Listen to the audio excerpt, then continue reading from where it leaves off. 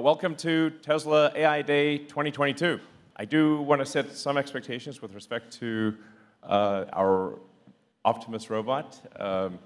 As you know, last year it was just a person in a robot suit. But we've come a long way, and it's I think compared to that, it's going to be very impressive. So should we bring out the bot? Before we do that, we have one little bonus tip for the day. This is actually the first time we try this robot without any backup support. Cranes, mechanical mechanisms, no cables, nothing. Yeah. I want to do it with you guys tonight, but it's the first time, so let's see. You ready? Let's go. Go.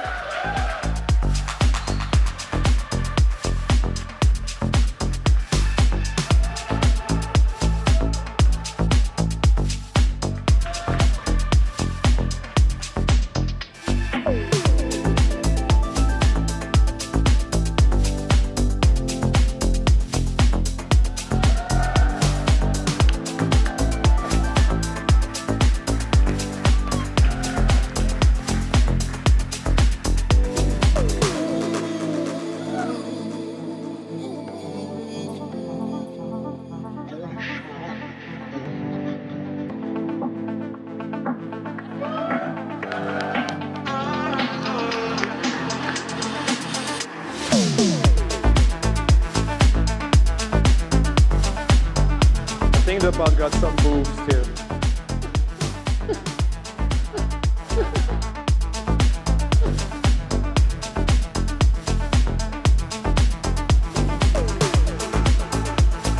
So this is essentially the same full self-driving computer that runs in your Tesla cars, by the way.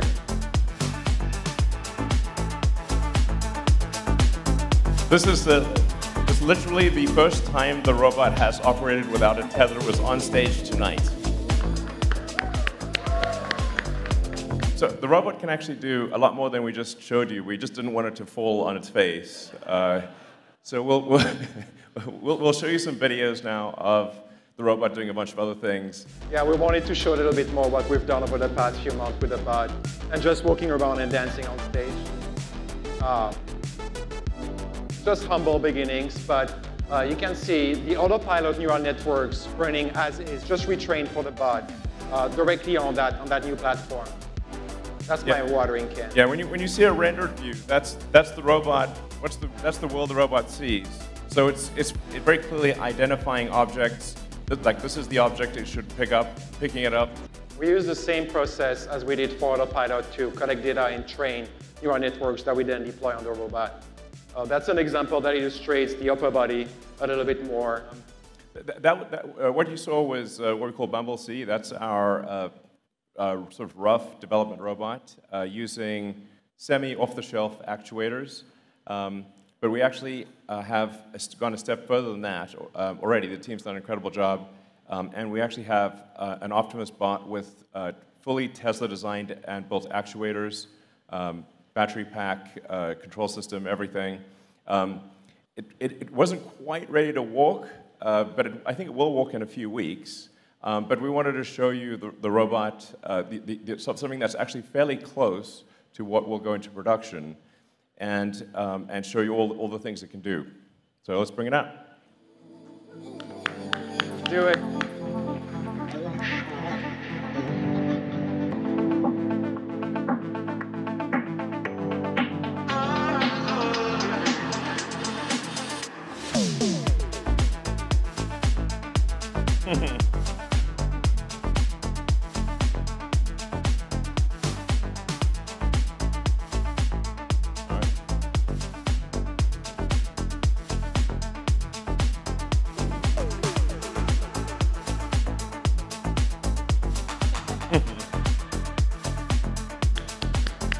With the degrees of freedom that we expect to have in Optimus Production Unit 1, which is the ability to move all the fingers independently, to have the thumb have 2 degrees of freedom, so it has opposable thumbs, and both left and right hand, so it's able to operate tools and do useful things. Our goal is to make a useful humanoid robot as quickly as possible. But Optimus is designed to be an extremely capable robot, but made in very high volume, probably ultimately millions of units, and it is expected to cost much less than a car.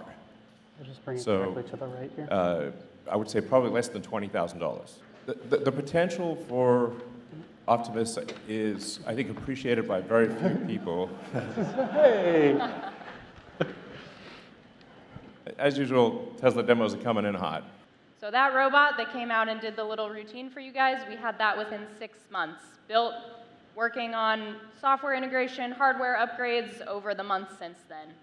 But in parallel, we've also been designing the next generation, this one over here. Obviously, there's a lot that's changed since last year, but there's a few things that are still the same, you'll notice. We still have this really detailed focus on the true human form. So on the screen here, you'll see in orange our actuators, which we'll get to in a little bit, and in blue, our electrical system. So in the middle of our torso, actually it is the torso, we have our battery pack. This is sized at 2.3 kilowatt hours, which is perfect for about a full day's worth of work. What's really unique about this battery pack is it has all of the battery electronics integrated into a single PCB within the pack. So going on to sort of our brain, it's not in the head, but it's pretty close. Also in our torso, we have our central computer. So we still are it's gonna do everything that a human brain does. Processing vision data, making split-second decisions based on multiple sensory inputs, and also communications. So to support communications, it's equipped with wireless connectivity as well as audio support.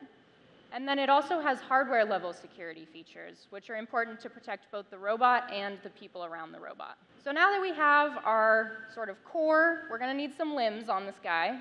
And we'd love to show you a little bit about our actuators and our fully functional hands as well. So there are many similarities between a car and a robot when it comes to powertrain design. The most important thing that matters here is energy, mass, and cost. In the particular case, you see a car with 2 drive units. And the drive units are used in order to accelerate the car 0 to 60 miles per hour time or drive a city drive cycle. While the robot that has 28 actuators, it's not obvious what are the tasks at actuator level. So we have tasks that are higher level, like walking or climbing stairs or carrying a heavy object, which need to be translated into joint specs. The rotary actuator in particular has a mechanical clutch integrated on the high-speed side, angular contact ball bearing, and on the high-speed side, and on the low-speed side, a cross-roller bearing, and the gear train is a strain wave gear. There are 3 integrated sensors here and a bespoke permanent magnet machine. So our actuator is able to lift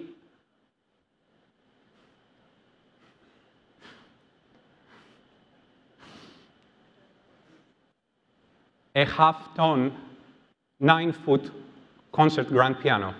Our fingers are driven by metallic tendons that are both flexible and strong. We have the ability to complete wide aperture power grasps while also being optimized for precision gripping of small, thin, and delicate objects. Some basic stats about our hand is that it has 6 actuators and 11 degrees of freedom. It has an in-hand controller, which drives the fingers and receives sensor feedback. We're ported directly from autopilot to the bot's situation. It's exactly the same occupancy network that we'll talk into a little bit more details later with the autopilot team that is now running on the bot here in this video. The only thing that changed really is the training data that we had to recollect. We're also trying to find ways to improve those occupancy networks using work made on neural radiance fields to get really great volumetric rendering of the bot's environments. For example, here, some machinery that the bot might have to interact with. So we've been training more neural networks to identify high-frequency features, key points within the bot's camera streams, and track them across frames over time as the bot navigates through its environment. And we're using those points to get a better estimate of the bot's pose and trajectory within its environment as it's walking. And this is a video of the motion control code running in the autopilot simulator showing the evolution of the robot's walk over time. And so as you can see, we started quite slowly in April and started accelerating as we unlock more joints and deploy more advanced techniques like arms balancing over the past few months. We wanted to manipulate objects while looking as natural as possible and also get there quickly. So what we've done is we've broken this process down into 2 steps. First is generating a library of natural motion references, or we could call them demonstrations. And then we've adapted these motion references online to the current real-world situation. So let's say we have a human demonstration of picking up an object. We can get a motion capture of that demonstration, which is visualized right here as a bunch of keyframes representing the locations of the hands, the elbows, the torso. We can map that to the robot using inverse kinematics. And if we collect a lot of these, now we have a library that we can work with. But a single demonstration is not generalizable to the variation in the real world. For instance, this would only work for a box in a very particular location. So what we've also done is run these reference trajectories through a trajectory optimization program, which solves for where the hand should be, how the robot should balance during when it needs to adapt the motion to the real world. So for instance, if the box is in this location, then our optimizer will create this trajectory instead. I think the first thing within the next few weeks is to get Optimus at least at par with Bumble C, the other bot prototype you saw earlier, and probably beyond. We're also going to start focusing on the real use case at one of our factories and make this product a reality and change the entire economy. All of this was done in barely 6 or 8 months. Thank you very much.